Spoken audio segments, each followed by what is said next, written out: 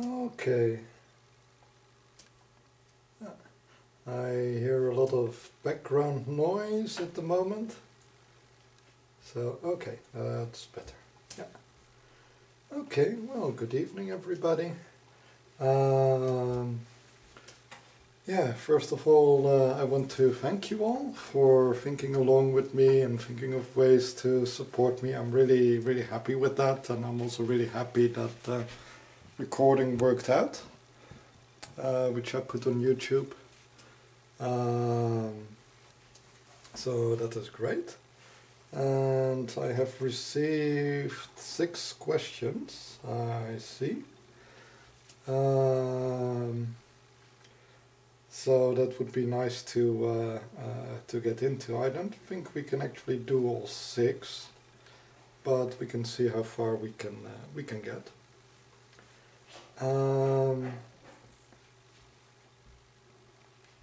So the first question I saw here is the question of on egregores, how to become aware of which egregores you're a part of, and how to connect or disconnect with them more consciously. Well, that is a tricky question. First of all, I should say there are various categories of egregores. So the simplest categories are basically the really, the smaller egregores, which are limited to, for instance, your city or your country or your people. So these egregores are very specific, actually, not just to our solar system or to our planet, but just actually to a small part of our planet. So these are the smallest egregores, and these egregores, they act in a way like a recording device. So a group, a city or a nation or a region can have a certain mission, can have a certain energy. And out of that energy, a purpose can come. So, for instance, one of the things I can talk about, I recently went to Hungary for the first time, and they really felt there that they had a role, in a way, in preserving kind of the European tradition and the European ways, and they acted like a blockage against the influences from Mongolian herds and from the Ottoman Empire. So they acted like a buffer, and this was part of their purpose. And now it is very tricky because the Ottoman Empire is gone and the Mongolian hordes are gone. So what is then the purpose of the Hungarian egregore? So these egregores, you can also see that they are not just local, but they're also very temporary. And it is very difficult if you have been part of an egregore and you're still stuck a little bit in the past job of the egregore. So the egregore needs to renew itself, and sometimes it also needs to be destroyed and rebuilt to suit the current people, if new people move into the region or the region itself changes because of climate changes or the sea level changes. So what you see often is that these kind of smaller egregores, they take a couple of 100 years to form. So in general you can say that if something is not at least 100 years old, it probably won't have an egregore, and when it has a few hundred years, then usually it starts to build up an energy, get some consistency. So the building up of an egregore has to do a lot with the harmony. Is the group involved in the same goal? Do they have the same vision? Do they have the same ideas about how to achieve that goal? About the amount of energy, the amount of power which is there, also the amount of support they receive from the higher worlds. So even a relatively small area or relatively small city, if they receive a lot of support from angels or gods or goddesses, they can more quickly build up an egregore. So besides these smaller egregores, you also have to look at kind of when they were founded. So if you look at the older egregores, they're basically egregores which are more corresponding to more primitive levels of evolution. So the oldest egregores, they are involved with the geological processes of the planet and the creation of new species. So they have a very long-term view of things. I had the pleasure of encountering one of these members of the egregores, of the old egregores in Australia, where the Aboriginals actually still communicate with them. And yeah, their time span is usually millions of years. So in a way, our idea of development and spiritual development is not really in accordance to how they view things. And these egregores, they're more, in a way, the caretakers of our universe. They try to create conditions which are beneficial for other egregores and other life forms. And these larger egregores who really want to arrange the energies of planets, they also have contact usually with other solar systems. These are part of larger egregores. So even though they're specific to our planet or active on our planet, they're actually trying to create life forms which are useful also for spirits from other planets. The more comprehensible egregores for us start with the nature egregores. The nature egregores, they don't really have an idea of good or evil or light or darkness or things like that. They haven't gone into dualism as much as we have. So the whole dualistic concepts are not really comprehended by them. And they also don't wish to get involved or to take sides in battles between good or evil or things like this. They're more attuned to just natural forces, natural powers, and how we can interact with them.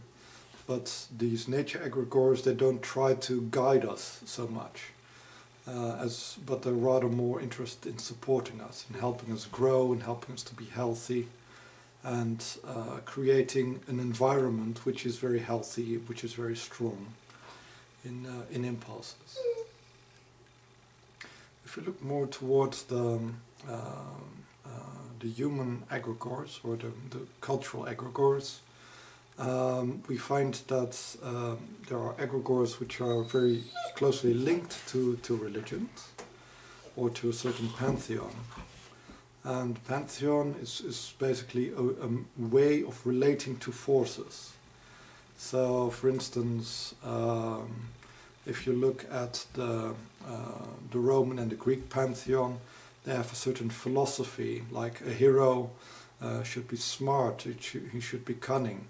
And if you look at the Nordic pantheon, the hero should have a lot of perseverance and acceptance of fate.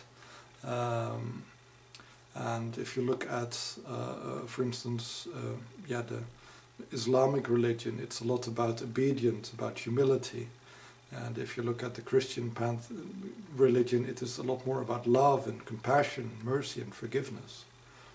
And from all these, in all these different ways, you can relate to all the energies and all the forces around us. So often a religion will form an egregore, but more commonly it will be a collection of egregores who are working along a similar principle of growth, or a similar way of relating to the forces which exist. To become aware of what egregores you're working with, it is necessary to develop what is called the long will. The long will is actually something which can be observed by clairvoyant people. If you look at the pubic bone, there is a structure which is kind of like protruding from the pubic bone. So it is literally coming out of your belly forward, and this is basically the structure which anchors you through different lifetimes. And what you see is usually if the size of this energetic structure is like more than 20 or 30 centimeters, then you start to get consistency over different lifetimes. So then your will, your focus is so strong that you will continue with what you are doing even though you die. So this is in a way a measure of discipline, like how much distraction can you take. And if not even death will distract you anymore, or will make you give up or make you think of something else, then you have developed what is called the long will. And the long will is actually involved in all spiritual progress, not just in working with egregores. Because the long will allows you to weave together various lifetimes. And that also means that you can start using the skills and the knowledge you have built up in your previous lifetimes. And usually after spending about 4 to 6 lifetimes working on a single goal or a single subject, then we start to develop talents and memories and skills. And usually if you go more between 12 and 20 lifetimes, when you focus on the same subject, you start to be born actually with knowledge already. So instead of having to read books or to learn things in other ways, the knowledge will just come to you, or you will know things without ever reading them or without hearing them from other places. And so the more lives you spend on something, the easier it will get to rebuild that knowledge in your next incarnation. And the egregores are a very important part of this process of rebuilding. One of the things an egregore will do to help you to rebuild is to try to trigger those memories. So the egregore will try to send people or events or your way, or to lead you or inspire you to go to places where you've been before in your previous lives. So those memories from those previous lives can awaken more easily, and you can integrate them in your current life. It is important though, if those memories awaken, that you realize that you are in a new incarnation. You don't have to repeat or do the same thing as in your previous lives, because that would be rather useless. So in my case, I've spent about 4 incarnations as a shaman, and that means that in my current incarnation I can easily use shamanic techniques, but my purpose in this life is not to be a shaman again, because I've had those experiences, I've had those lives, so it is not really a useful path for growth for me anymore. It is just a tool which I can use to deal with my problems. So your tool set in a way starts to increase over various lifetimes. In relating to these egregores, it is most easy to do if you're isolated from competing egregores, because as I said, like there are local egregores which are of low vibration in your city, in your country, in your people, and if you work in a big mega company, even in your work. And the easiest way is to go to a place where there have not recently at least been these types of energies. So easiest thing is to either go into the desert or a forest or a mountaintop, or out onto the sea, or some other place where you're at least a couple of 100 meters away from any energy which may be locked in the countryside. Because even if there are no people there at present, the people who have lived there, those energies will be recorded by the stones and the minerals, and will be in a way replayed, and they form an energetic pattern which will trap you again. So another way to very easily liberate yourself is to go underwater or into a cave. Those are also very good ways to separate yourself, to isolate yourself from the general background noise of energy. You also need to quiet those voices in yourself, to purify yourself, and this can be done through meditation. And once you have achieved this a clean environment and also a clean energy body, then you can start trying to remember the principles of your past lives. And you can do this by focusing on your base chakra, your first chakra. Because actually when your spirit enters the body, it connects to the body, it brings those energies with it. And the whole area of the pelvis and also the lower part of the spine, it can carry a lot of memories from these previous lives and also from the period you spent in between lives. Because if you're connected to an egregor, then usually after death you will go back to the egregor to store part of your knowledge, part of your the things you've learned or acquired, so they can be used by other people, but also you can use them again if you reincarnate. And then when you incarnate, you can take part of the knowledge with you, or you can leave it with the egregor. So it is really important to try to build up a memory not just of your previous lives, but also of the period in between your incarnations, to find out where did you go there, or what have you been doing before you incarnated. And this can be really helpful.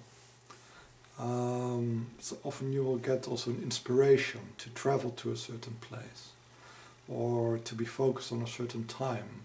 Like I know people from Australia who have an absurd fascination with everything Japanese, or people from the Ukraine who have a fascination with Japan. And often these fascinations with a certain country or culture or period, there are also links to your egregorial past. And traveling there is often really also very useful for reawakening those powers, those memories. Another factor which you can do is to try to find a place where you're no longer influenced by astrological powers. So there is a special kind of astrology which looks at the positive and the negative side of every planet, depending on your date of birth and place of birth. And that forms a kind of a grid on the Earth. And by being either on the left-hand side or the right-hand side of such a line, you are in an area where that planetary energy is positive or negative. But there are also crossing points where that energy is more or less neutral, or at least neutral for several planets. And visiting such places can also be very useful to really find out who am I, what am I doing, without being pulled in either a positive or a negative pattern by these planetary forces. And ultimately the goal is that your spirit becomes strong enough and skilled enough to deal with all these planetary forces, whether positive or negative. But until we reach that point, this is also a very nice way to travel and a perfect place to meditate and to focus on really getting to know yourself. When it comes to connecting and disconnecting to egregors, usually the connection is not really formalized until the person's personality has stabilized. So, as I said, with women it's usually in their late 20s, with men it's around 40, when the personality has become a very stable structure. The reason for this is that if you get power but your personality changes too much, you might start using the power for very different goals. So they really want to see more or less what is your pattern, what is your moral character, before really allowing you to reintegrate with those energies completely. Often the process of reintegration can be done very formally, by being initiated by a person who's already a member of the egregor, or you can get a deeper initiation if the other person is like on a higher tier of the egregor. So they can open certain parts of that astral city to you. So in a way certain gates are closed until you have reached a certain level of advancement yourself, or until you're invited in, or there's a person who will guide you and protect you, and in a way their word is their bond for your good behavior. So you're allowed in, not because of what your own capabilities are, but because your teacher or your master or the person who initiates you is well respected within that egregore. Sometimes egregores will also grant temporary access if you have a specific task to do which has a lot to do with that egregore. So for instance, if you're part of a healing egregore but you're not very advanced yet, or your personality is not really perfected yet, but if you want to heal somebody, they will temporarily allow you access to that egregore so you can do your work, and then they take it away again.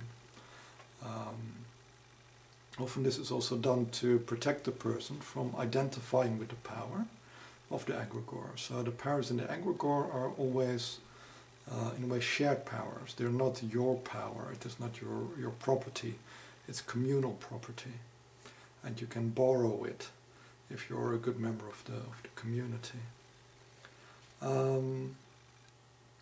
The other thing about working with these egregores when it comes to disconnecting is kind of like leveling the score or settling the balance. Often an egregore will invest in you, and we live in a universe of balance. So if the egregore has invested in you more than you have done for it, then you are allowed to leave if you pay your debt. So they might require you to do certain things before you're allowed to leave.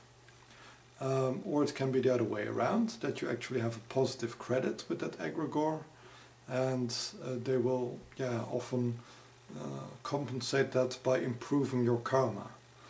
And improving the karma is also removing certain impurities, certain tendencies which are unuseful or negative, or which you've already learned but still not really cleansed. So what we often see in our growth process is that we get a problem or a challenge to learn from it.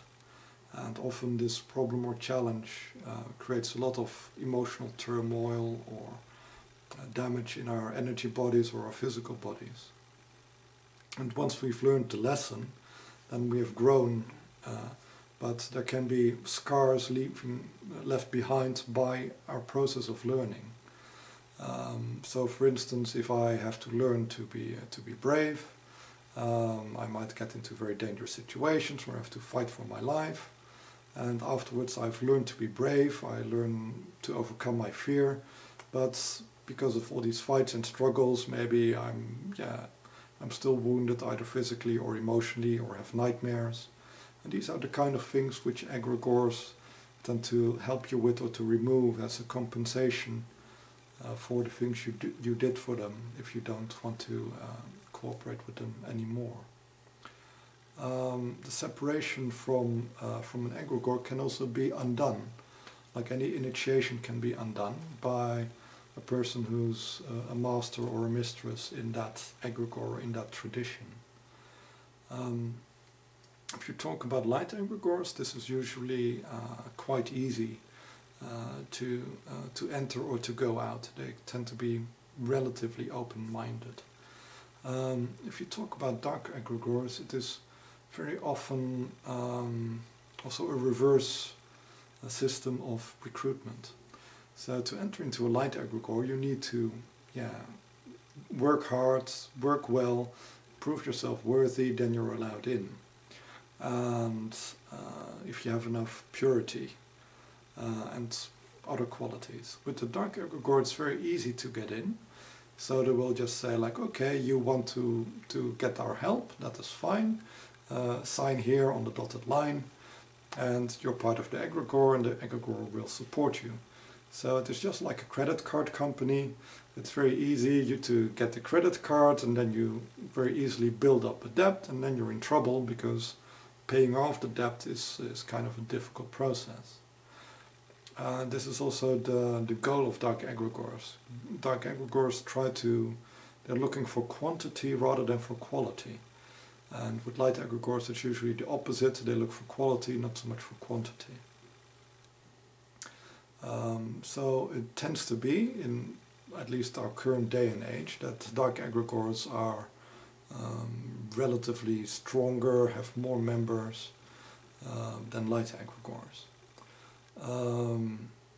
But it's also a relative weakness, because like there's a lot of numbers, so a lot of energy there, but often there are not, most of the members are not very skilled at working with them. But for the higher layers of these egregores, they don't have to have a lot of personal power, because they can use the power of all the other members of the egregore.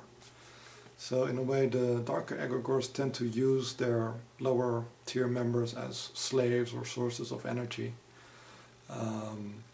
So it's pretty much like a political party, you could say, where like the political party gets power by the donations and the votes of the members, but all the control, all the power is really with a small top layer who actually runs things. And because you're considered food by the top members, they're often reluctant to let you go easily. But also dark egregores are bound to certain laws and regulations, but they often have to be reminded of these laws and regulations, since they will not let go of you just by themselves. So often what you will need to do is really to follow a very different path, and then you can apply to judges. So in the Christian tradition, you can go to St. Peter or Jesus or Mother Mary, or in the Vedic tradition you can go to the Lords of Karma, Lord Yama, and you can basically say like, I don't fit here anymore, look at my karma, look at my patterns, and yeah, from the perspective of divine justice, should I still be here? And you can also ask these powers to intervene on your behalf. So you can ask these gods or saints to, in a way, pay your debt to make you free, so that you will owe instead, you will owe to Lord Yama or to Jesus instead of to the dark egregore.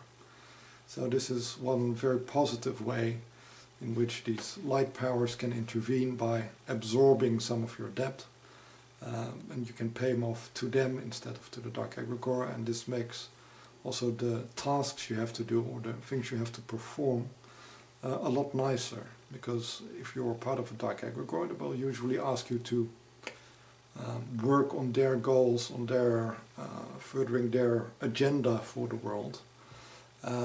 And that can have bad karmic consequences. So even while you're trying to get rid of the egregore, you can get more stuck into the dark side by trying to get out of it. And asking for this higher power to intervene, that you can in a way do positive things to get out of it. Okay, let me see if there's more questions.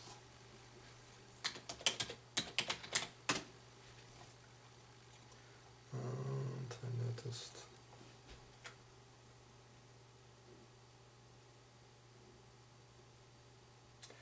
Okay, I see here a comment about the 12 steps program in addiction. Well, it does have a lot of things in common, actually. So first you have to realize that you have a problem. You have to admit that you're in this situation, and you have to acknowledge your position before you can work on it. Because often people who are connected to these dark egregores, they will receive dreams or inspirations from these dark egregores. So they will often have feelings of being possessed or being haunted by these dark egregores, and they will see it as an outside influence, like there is some evil thing chasing me, without realizing that they're actually a part of the evil thing which is chasing them, and they can't run away from it because it is part of them, they're connected to it. And that is actually also an internal force. There are internal impurities whether they're from this life or from a previous incarnation, which are still having those effects. And it can be quite tricky, because these dark egregores, I've had cases where they really hounded a person for 4 incarnations. So even if a person goes back and remembers his previous 2 incarnations, it can be even further back, that they are really unwilling to let go of their prey. And indeed, looking for other people in this process of salvation is a great help. And for me, actually, the Christian way is the best way to get rid of these egregores, because most powers are really connected to one egregore or another. So you often end up switching egregores rather than getting free of them. So if I want to get rid of one egregore, I can ask another egregore, which is, for instance, I'm in a dark egregore, I ask their enemy. So like, okay, listen, I want to desert my egregore and join the other side, and they will help you, of course, because they can turn you from an enemy into an ally, into a friend. But then you're still stuck in the same war, in the same pattern, you're just on the opposite side. It can be a good thing, it can be a useful thing, but it is not really a step of getting out of it totally. But the higher the powers you go to, so not so much with the lower gods and goddesses, but if you go to beings which are enlightened or above, so enlightened masters, angels, or indeed messiahs, those powers, the Holy Spirit, they can really liberate you out of this whole system of egregores, because being part of an egregore is also like a karma, it's also a pattern. You go back into life after life after life until you break it, or until, in a way, the path within that egregore is fulfilled, and then you naturally evolve into a higher egregore. Because egregores are also a kind of a pyramid system, so you can start out with a very primitive egregore, so for instance like the Hungarian knighthood. For instance, you want to fight for your country, and after you've learned how to do that, you can see a bigger picture that, gosh, I'm not just fighting for my country, I'm actually fighting for preserving the innocent, preserving our culture or beauty. And then you join higher egregores, which are actually about preserving beauty, not so much for a specific country or against one specific enemy. And after fighting for beauty for a while, it becomes bigger still. So it's not just about beauty, but it is harmony or justice, all included. So it becomes higher and higher and higher as you move from one egregore into a higher egregore. And ultimately, many people who are members of the school have heard of the central star, which is basically the place where the intelligences are highest in our local part of the galaxy, which is Orion. And ultimately you can start to work for or be a part of this Orion egregore, which is very involved in determining the method of evolution, spiritual evolution within their solar systems. So you become more of a neutral judge who is, in a way, just guiding evolution. And you have to be also to recognize the value of the dark egregores, because they also have a part in that growth, in that evolution. And but it is like a garden. It has to be maintained to be beautiful, to bear fruit, to have optimal conditions. And if you don't maintain it, it tends to go bad. But the higher egregores are about these activities. Okay, I talk too much. Okay. Yeah.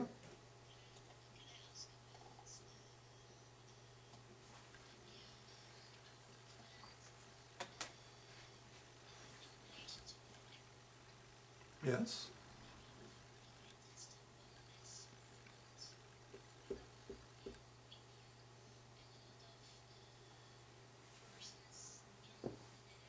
Mm-hmm.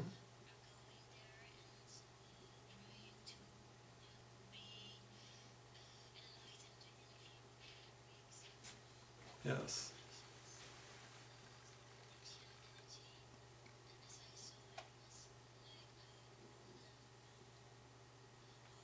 Mm-hmm.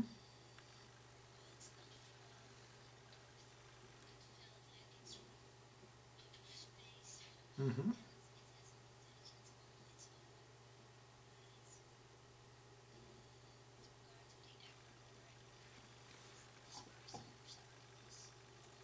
Mm-hmm.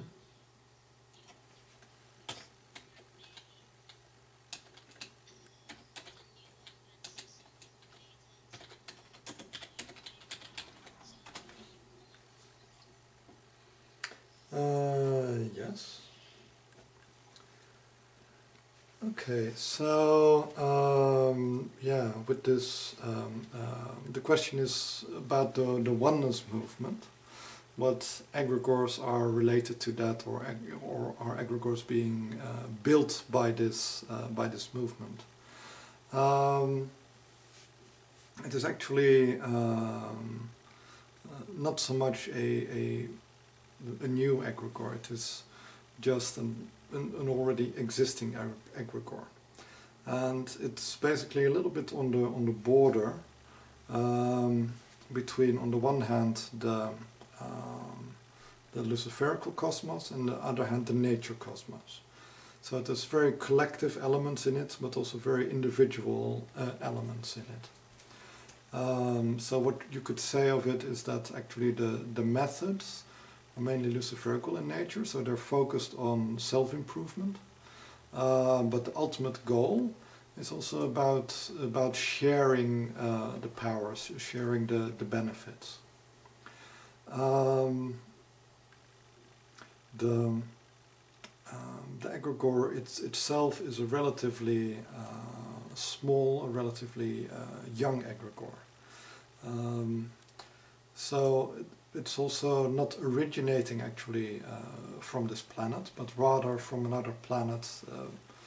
It is, yeah, come here. It is in a way sent a spirit here, which or several, which started to incarnate in human bodies to kind of manifest this type of learning, this type of growth.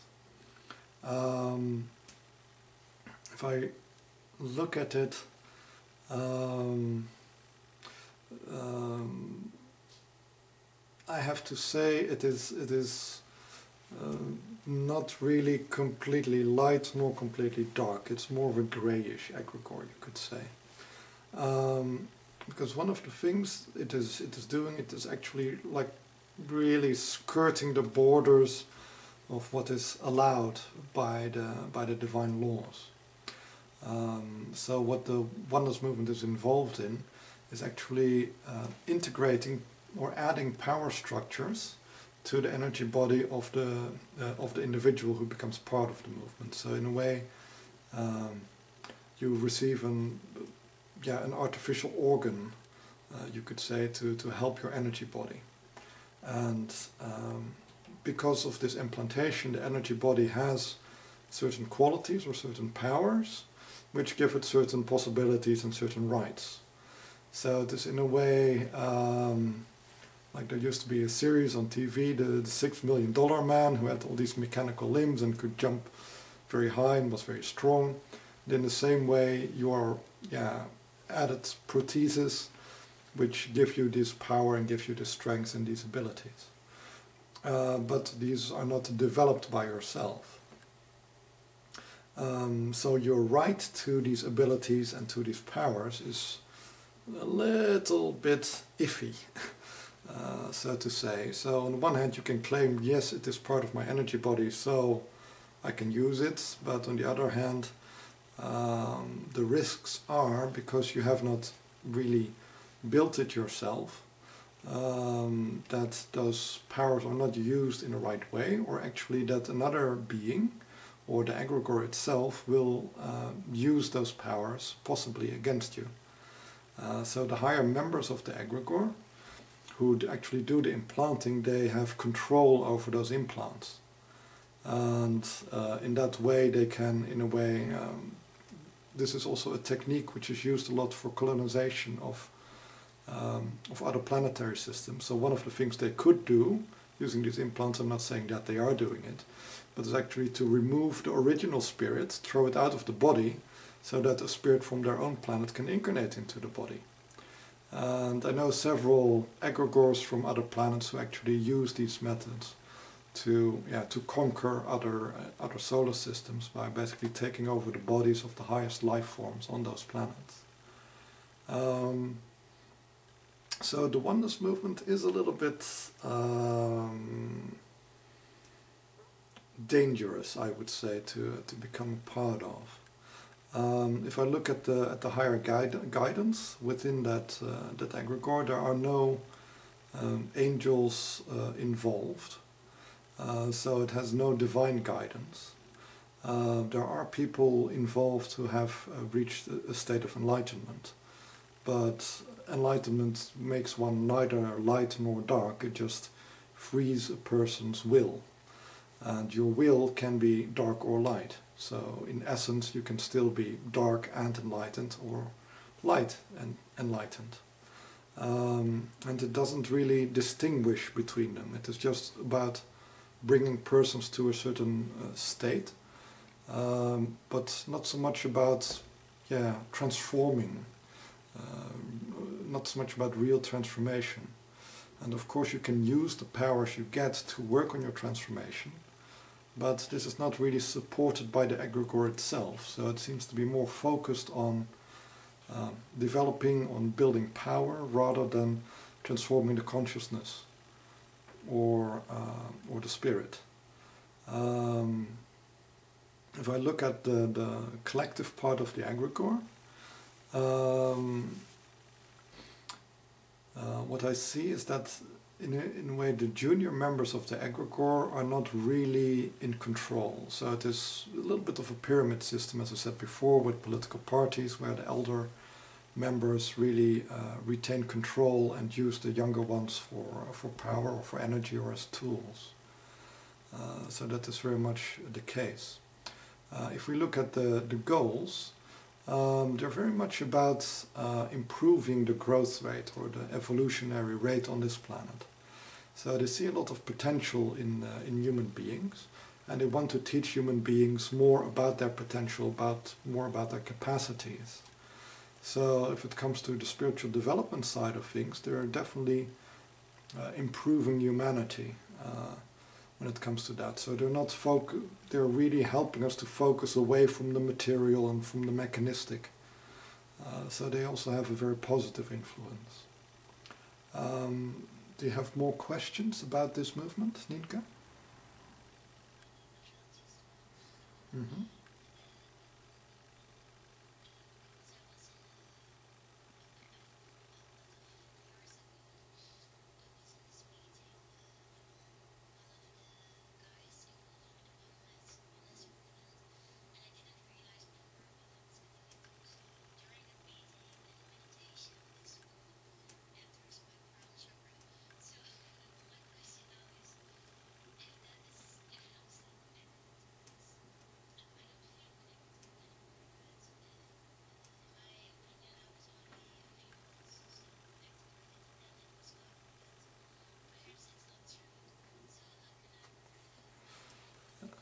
Yes. So I will just repeat the question. You went to a meeting, and during the meeting a golden ball appeared and entered into the crown chakra and connected you to that egregore. This is always a risk of going to groups, because in groups the energy can be stronger than you can individually resist. One-on-one meeting is generally safe. If there are 4 or more people in the group, then the energy can overpower you. or things can happen which you don't agree with.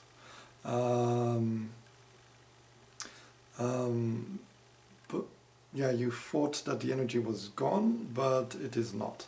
In general, most initiations or connection processes, they work for one lifetime. So in general, if you die, you are rid of the initiations, but during your life the connection will remain. But if you don't use it, if you don't focus on that group, it will go dormant. And this is also what happened in your case. So by not working with it, not focusing on it, not paying attention to it, it just went to sleep. And it is not bothering you, and it's, yeah, when you change bodies, it will not come with you. It is possible to give really high initiations, which are which have such an amount of subtle energy that they actually affect your spirit. But this was a low-level initiation, so it is not dangerous in that sense.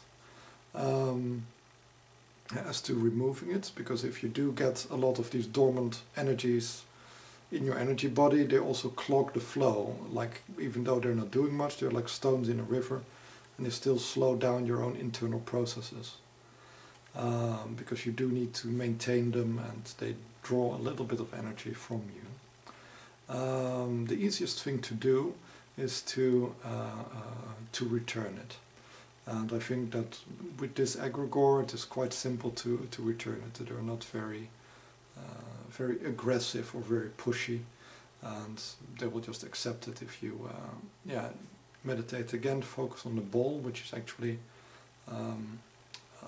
in your lower back. So it's focused slightly above your the rear of your second chakra. So if you meditate on it again, and you can just hand it back to the egregor or to the master who you got it from. So you should be able to rid yourself of this, and I can check next week to see if it all went well.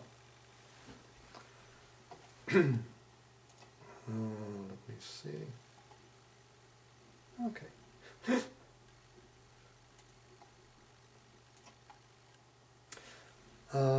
So I have a second question here. What is the influence or strength of the planets? And are there ways to be more conscious about these influences? The influence of the planets is a very personal thing. As a spirit, we have a certain amount of experience in our solar system. And the planets actually, or the planetary energies, are in a way what our energy bodies are made of. So we're made out of Sun and Earth, Moon, Venus and Mars. And these different planets, we use them to compose different parts of our energy body. So our active dominant side we make out of Mars energy. Our soft, meek side we make out of Venus energy. Our consciousness we create out of the Sun. Our subconsciousness we create out of the Moon. Our rational thought we create out of Mercury. Our ability to attract things, we create out of Jupiter. And our in a way, our challenges we create out of Saturn energy. And it is very much depending on the skill of our spirit, how much these energies correspond with the desires of our spirit. So if we have a perfect spirit with perfect skill, then the planets won't affect us at all. We will rule the planet, our spirit can rule and transform all the planetary energies, and there is no trouble. So it is like you're an excellent swimmer, and of course you have tides and flows, and the river can be low or it can be high depending on the amount of rainfall, but because you can swim well, you can still go where you need to go. But it just requires more or less effort for your spirit, depending on how the energy flows. But if the spirit is not so strong, then it is not so much of you will always succeed but have to give more effort, but sometimes success can be impossible because the flow is too strong. You cannot go against it. So at certain periods in your life, depending on the planetary energy, things might be impossible or possible. And if you look at astrology, and it's basically based on your birth horoscope and the relation you have with the planet, the flow will be positive or negative for you. It will help you or hinder you. Also, the personality we construct is often reflected by our birth horoscope. So every element, for instance my Venus, it can work in various ways, and those ways are determined by the signs. So my Venus can be very earthy or watery or airy or fiery, depending on what type of element it is in, and also depending on the maturity of the element. So if my Venus is in a young element, one of the first 4 signs of the zodiac, then it is very childish, very outgoing, very focused on the outside, so with very little self-awareness. So if my Venus is in one of the young signs, then I will just go along with whatever, and I will be very meek and easygoing, and I will adapt fully to whatever is around me. And if it is in one of the last signs, so the last signs of the zodiac, it will be very focused on self-awareness. So I will be adopting, transforming myself, working on myself to be more aligned with myself rather than with the outside world. And if it is in the middle 4 signs, there's a balance between the internal influences and the internal focus and the external influences and the external focus. And depending on the element, it will also manifest in a different way. So if it is an earth element, it will usually manifest in a very physical, material sense. If it is on a water element, it will manifest in an emotional sense, in an air element, in a mental sense, and if it's in a fire element, in a spiritual sense. So by looking at your birth horoscope, you can often understand a little bit of your spirit. By looking at the choices your spirit made, you can understand what type of personality have I built and what is my spirit like. And if you gauge a little bit the amount of control which your spirit has over the different types of planet, you can also see what are your tools. Because if I'm very skilled at Venus, then and this is a tool for me in my life, and if I'm very bad at Saturn, for instance, then this is a big problem in my life, a challenge, something I need to learn, to focus on in my life, to develop that skill. And there's actually a type of Reiki, which I also give initiations in, called Rainbow Reiki. So instead of the Usui technique focuses only on the sun, but with Rainbow Reiki, I focus on all the planets. And you get a mix of all the different planets, and this type of Reiki is very good in helping to support the development of your personality or the personality of other people who you treat, and resolving the personality issues and personality problems. So it's a very psychological type of Reiki, which I created in this way. It's not so much my creation, it is rather a recreation.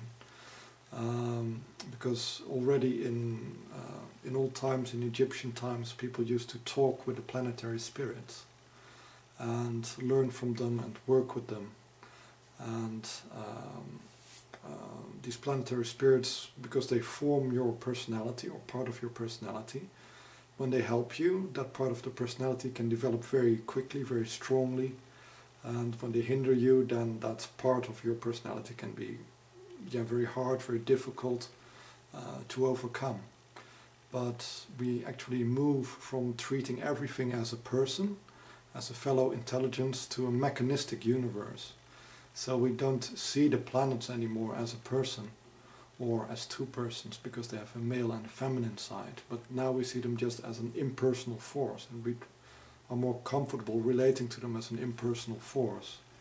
So instead of relating to the sun as actually a group of 6 solar spirits, we relate to it as one energy source in the Usui system. And personally, I like relating to them as persons, because you can have a conversation with them, build up a relationship, and learn a lot more easily. But most people are now more into this mechanistic type of thinking. So that's why I kind of transformed the old Egyptian way to a more modern initiatory system.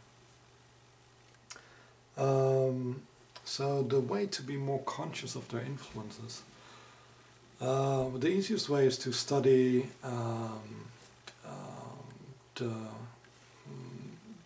what they call I only know the Dutch term, the uurhoek horoscope, so the hour angle horoscope. I don't know how to do it myself, but this is basically a technique to look at the astrological weather.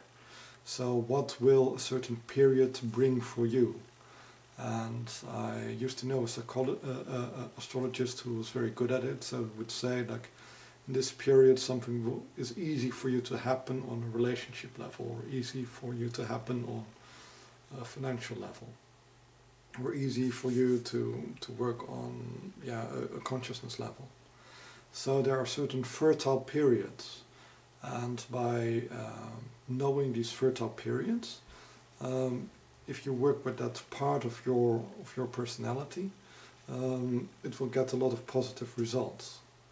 But unfortunately, I don't know how to calculate them. You would have to ask a person who's more skilled at astrology. The other way to become conscious of it is basically to do meditations on them. So already the Greeks had meditations which were called the music of the spheres, where one by one you examine and try to surpass those parts of your personality. Because your personality is in a way a crystallization of your spirit. And by focusing and meditating on that part of your spirit, so for instance your sun, by meditating on your consciousness and really dissolving your consciousness, in going beyond your consciousness, you reach your spiritual consciousness, which is actually the source of that part of your personality. And if you do that with all 7 planets, you can in a way destroy or liberate yourself from your earthly personality and really realize your spiritual personality.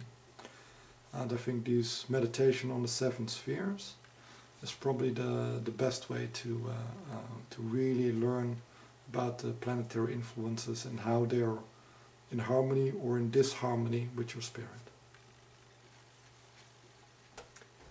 Okay, I've talked for an hour and I still have 4 questions left.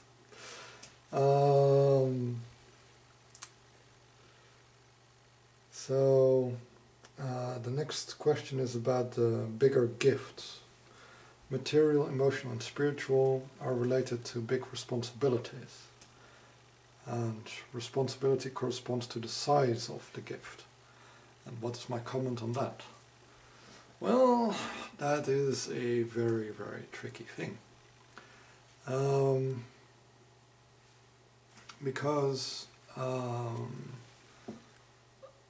there is such a thing as indeed earning a reward, and there is also such a thing as stealing or being lucky or being skilled. So for instance, if you compare it to working, so one of the things I can do is to be good at my job and work long hours, and by being good at my job I don't lose my job, and I might even get a little bit extra pay because I'm very skilled, and by working the long hours I can generate a certain amount of money. So this would be a kind of a skill relating to the compensation.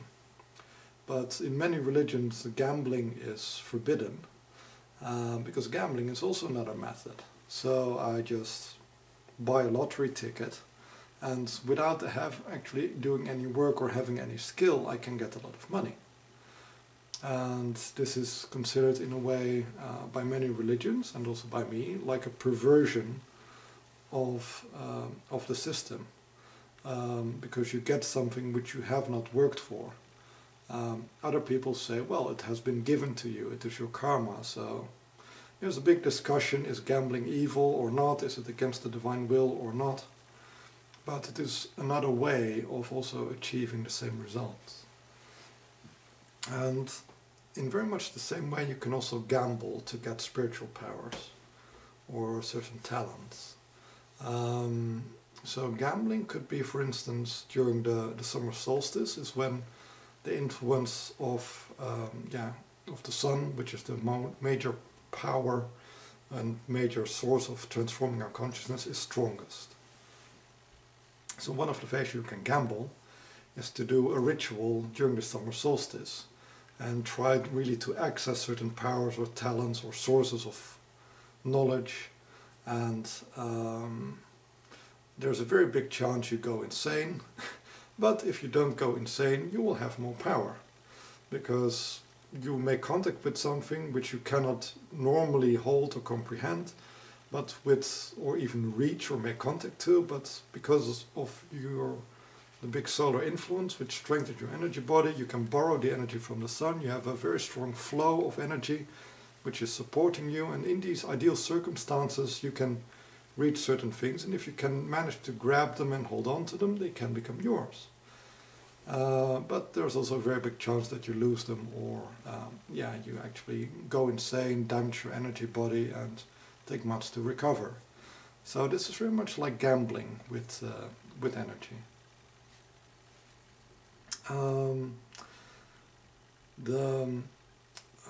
If you look at the system of responsibility, this is where power matches the responsibility. This is very true for the nature cosmos and also for the divine cosmos,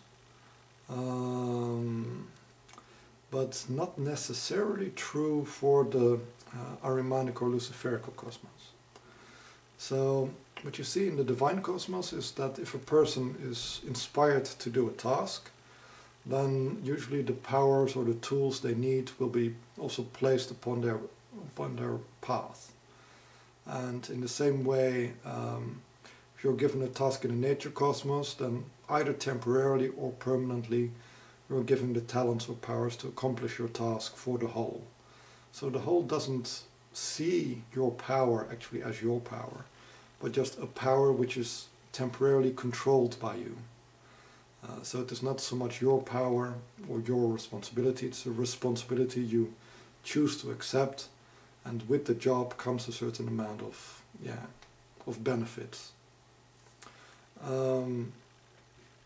So there you have a kind of a balance or a harmonious relationship between the two.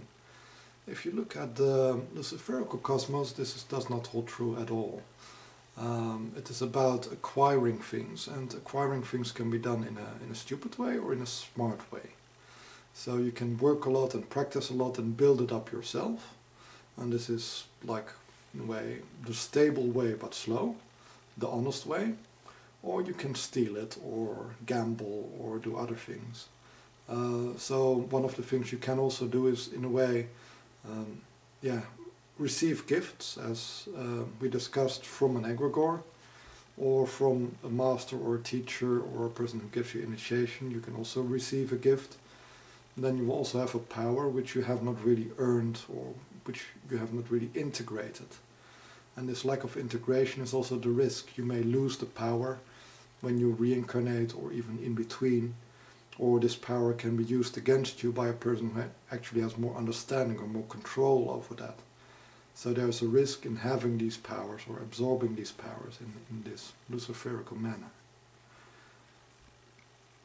If you look at the more Ahrimanic cosmos, the Ahrimanic cosmos also has a very strong tendency to try to, from your position of authority, to try to control all powers which are beneath you. So you will often get control over other people's talents, or you can order other people to use their talents while you have no understanding of them.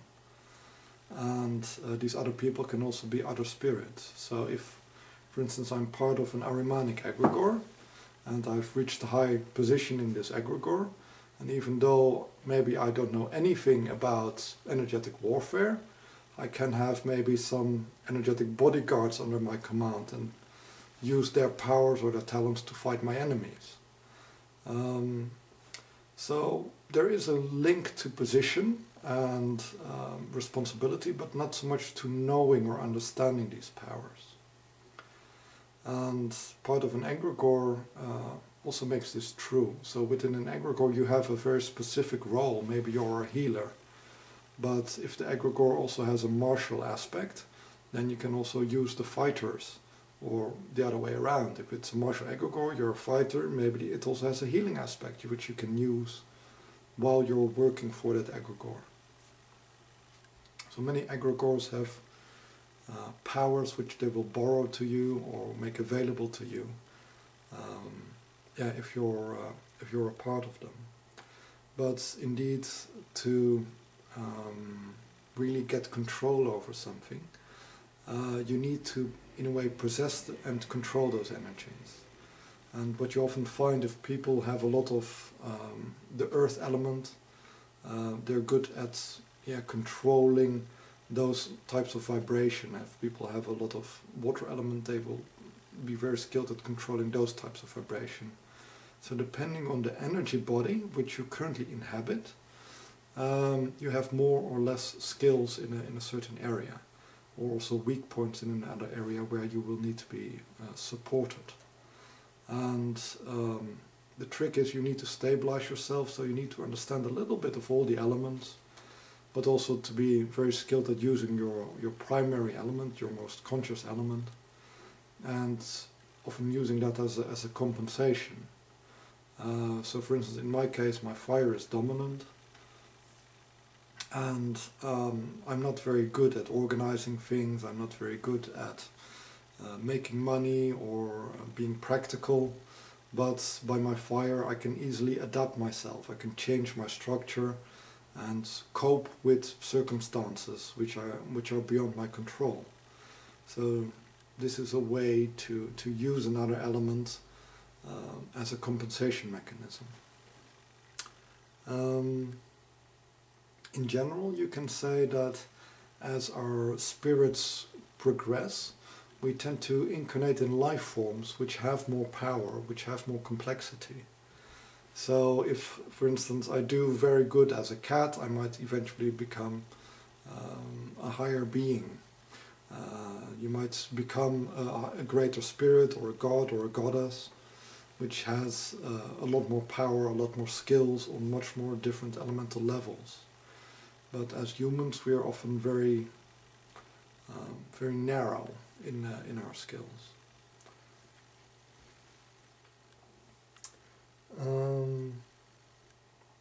So the next question is,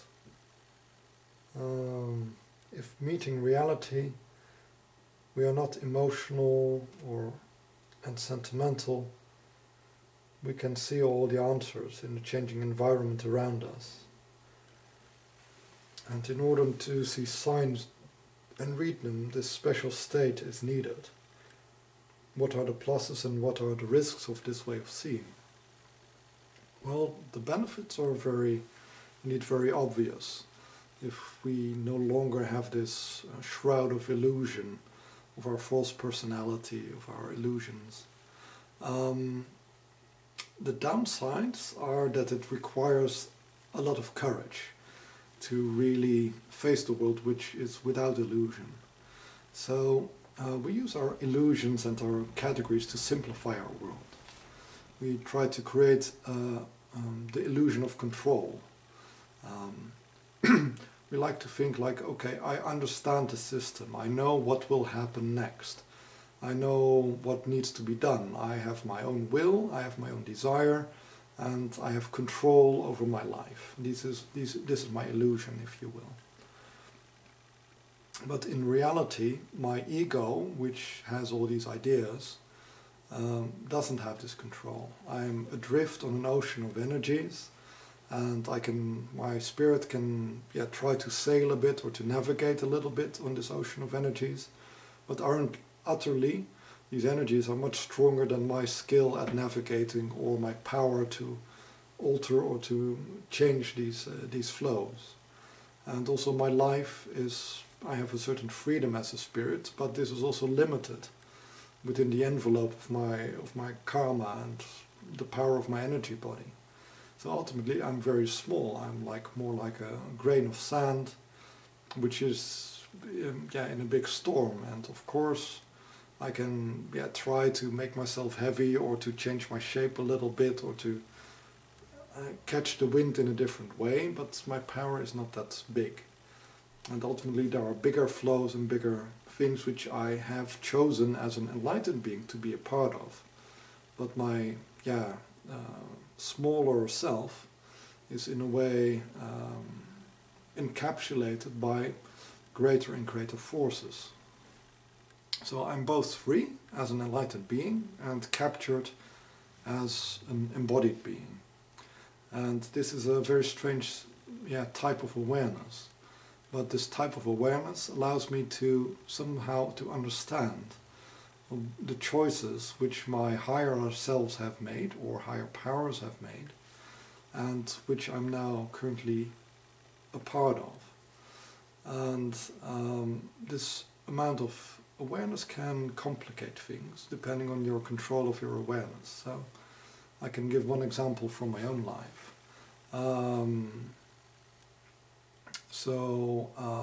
One instance is that I noticed I fell in love with somebody, and of course, from the ego perspective, this is very nice because you have all these positive energies and infatuation, and it gives you a thrill and a buzz to fall in love.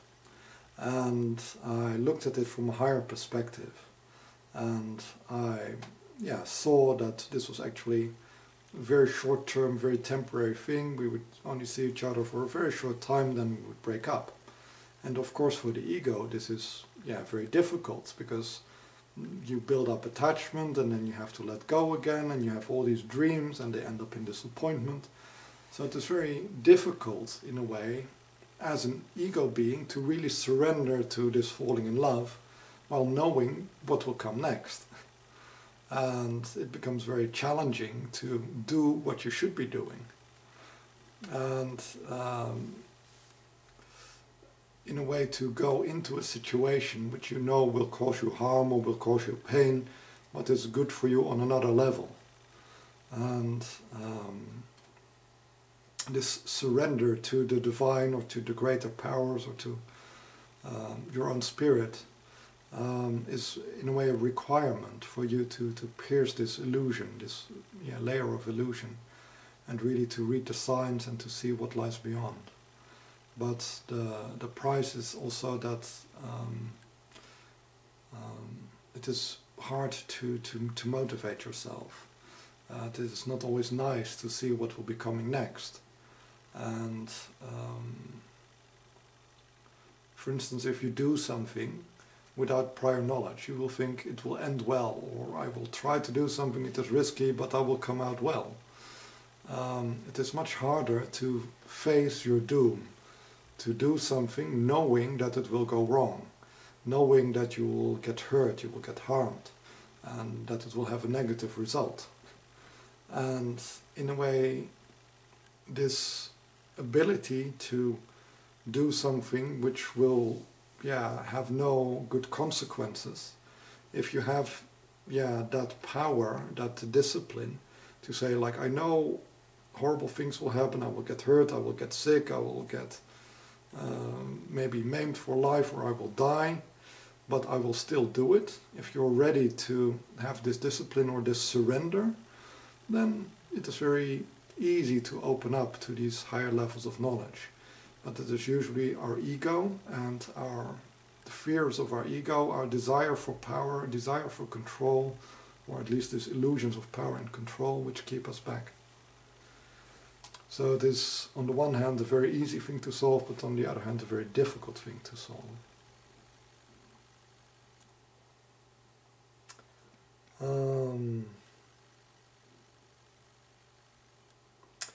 Oh, this is a beautiful one. The process of what are my comments on the process of confession, and what are the preconditions for a real confession, and can an energetically weak person confess, and also the effect of the absolute on a person. Confession is indeed very much in line of the process I've already spoken about, of really surrendering to a greater power. So a real confession actually holds two preconditions, and one of the preconditions is that you are able to stop it, whatever you're confessing to. So for instance, if I want to confess a lie, like Lord, please forgive me because I have told a lie. If I'm not able to stop lying, then this confession is not really a very useful confession. If I really know that I've made a mistake, and I'm determined and skilled enough never to lie again, then by making a confession, all my past transgressions can be removed, because I've learned my lesson. If I have not learned my lesson and will continue lying, then it is not a real confession. So it does require a certain strength or energetic power to make a real confession. So the best way to, the precondition is that you have to be able to stop sinning to be able to confess well. The other thing is that you're willing to pay the price, that you're willing to accept judgment. And this has two aspects. One of them is self-judgment, and the other is accepting the judgment from higher powers. If you do not really have a regret, if you don't really are willing to say like, okay, I've been a really bad person by my lying, this is a horrible thing I did, and I should be punished by it, I should face the consequences, I accept the consequences by lying, I disrupt my harmony with the higher powers, I separate myself from my own spirit, from the absolute, from the collective consciousness. I really see the harm I've done to myself, and I accept that I've hurt myself, I've destroyed the harmony of my energy body, and I'm willing to bear the damage and repair the damage and to try to fix it. So this is the first level of accepting judgment, that you accept responsibility for what you've done and work to compensate it, to set it right again. And the next level is that by what I've done, by my lies, I've also harmed not just myself, but also others and higher powers. So there's for instance Jesus Christ, who tries to guide me, but I'm an idiot, I make lies, and I disturb my relationship with Jesus Christ. And he has to go through extra efforts to try to compensate and to make sure that my lies don't harm me too much, they don't harm others too much, and they don't upset the general status and balance of the universe too much. So I have to apologize and to set right not just things for myself internally, but also be willing to set things right between me and all my victims. So this real contrition, this real feeling of I want to set things right, is very, very necessary. And often a condition of this act of confession for the forgiveness is also that you at least make some things right. And often we've built up such a huge debt that it would take many lifetimes to set everything right. But these higher powers, if they see that you have the skill, the willingness, the discipline to do this, they will do pretty much 90%, 80% for us, but we really have to do the 10 or 20%. And we really have to seek out the power and the skill and the purity to really perfect ourselves on this level. So you really have to have a strong willingness to lift yourself up to the level which is necessary. So an energetically weak person can confess, but the process of the receiving the forgiveness can be rather long. If they have enough willpower, then they will be guided in the process of growth in self-transformation, so that they will not sin again. But often for an energetically weak person, the confession will not immediately bring forgiveness, but it will rather bring lessons. So the karmic debt won't be washed away yet until the person is able to stop sinning. And I want to just explain also, a sin is anything which disturbs your harmony, your contact with the divine or with your spirit, or between yourselves and higher parts of the cosmos or higher parts of yourself. So this is what comprises a sin. So it is not much something which is considered socially wrong or morally wrong, but really harms you in a spiritual sense.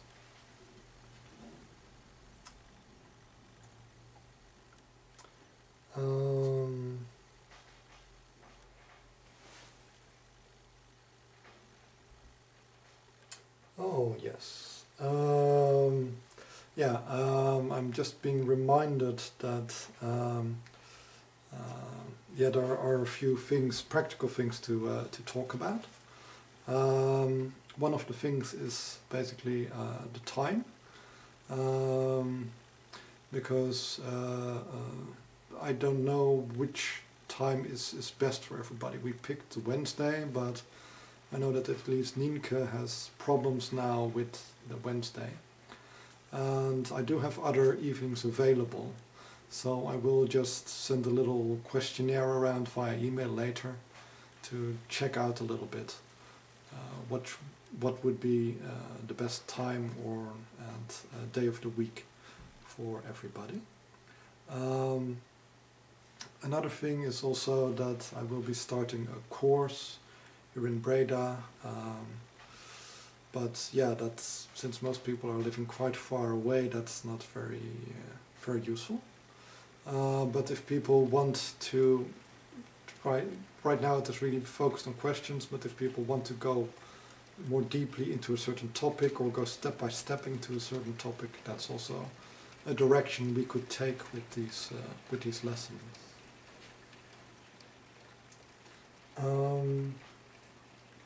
So the other thing is indeed about the absolute. That if the absolute touches a person, they would turn into a pile of ash, they would be burned. And so is it an honor to be burned or not? Should we try to be burned or not? Well, that's an interesting issue, because if we look, for instance, at the Vedic tradition, so the Indian religions, they really focus on this process of being saved by destruction. Shiva burning us and thereby removing all our bonds and our illusions. There are various ways of being crushed or decapitated by Kali. So yes, this is true, but it is also not true. Because every destruction of our energy bodies in a way frees our spirit, so it goes to a higher level of consciousness. So by destroying, or by letting go, or non-attachment, in the Buddhist sense, we liberate ourselves and our consciousness goes to a higher level. But what we mustn't forget is also that our consciousness has descended for a reason. We are in physical bodies because we have either a desire to be here, or we have impurities which are not resolved yet. And these impurities often come from a higher level. So by destroying our body, I'm free of my physical impurities. But if there is, for instance, a very strong desire for me to stroke my cat, and I have a very big attachment to my cat, then I will have to reincarnate together with my cat to stroke it again. And the higher level, which may be in my spirit, or which may be a larger mission to incarnate as a human being, because I like being human, is not resolved by killing myself or by destroying myself. So the destruction we experience by the influence of higher energies or higher powers, like the Absolute, does liberate us, but it doesn't guarantee a continual liberation. And to get this more continual liberation, every problem has to be dealt with on the correct level. So we have to deal with all our tendencies, with all our identifications. So it is not just an identification with the body, but also with my emotions, with my humanity, with my personality, with my power, with the solar system, with all the gods and the goddesses. All these things have to be resolved for me ultimately to reach enlightenment. And when I have enlightenment, I still have to let go of my own desires, my own willpower, to be able to get some inkling of the will of the Absolute. And even then, even an angel is burned if it is exposed to the entirety of the Absolute, because it is still limited, it is still diminished. But this process of evolution is indeed by contact with the higher powers, because every time we are in contact with the higher energy, part of my lower self can melt a little bit, can dissolve a little bit.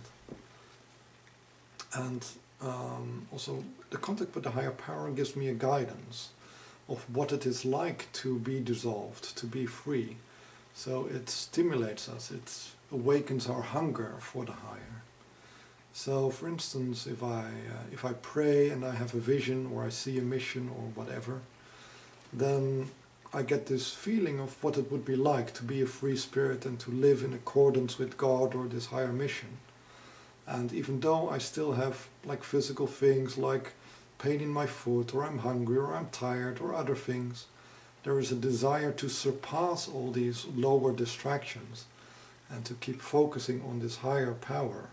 And I can use this higher vision to also release myself from this hunger, from this pain in my foot, from this tiredness, and realize these are just illusions of the body which I have to deal with, but which are not really me, that this higher path, this higher focus is actually the reality, and that this pain and tiredness is an illusion which only exists in these lower realities. And it inspires me also to develop a skill in these lower realities, of like how to spend the minimum amount of time and effort in not being in pain, in not being tired, in not being pressed for cash. And thereby my skill at being in these lower realities is also inspired by desiring to live a spiritual life. So the spiritual life and the material life can be in competition, but spiritual experience should actually stimulate me to develop more material skills and become a better physical human as well as a better spiritual human. It is also very dependent upon the purpose of our spirit. If we should be working on this process of purification, which is the process of evolution, of becoming more spiritual, more harmonized as I go along in life, or if I should spend my time in a process of involution, of manifestation, that in a way I should attract more lower energies, more lower vibrations, to develop my skill in working with them, and develop a skill at incarnating and being in a form.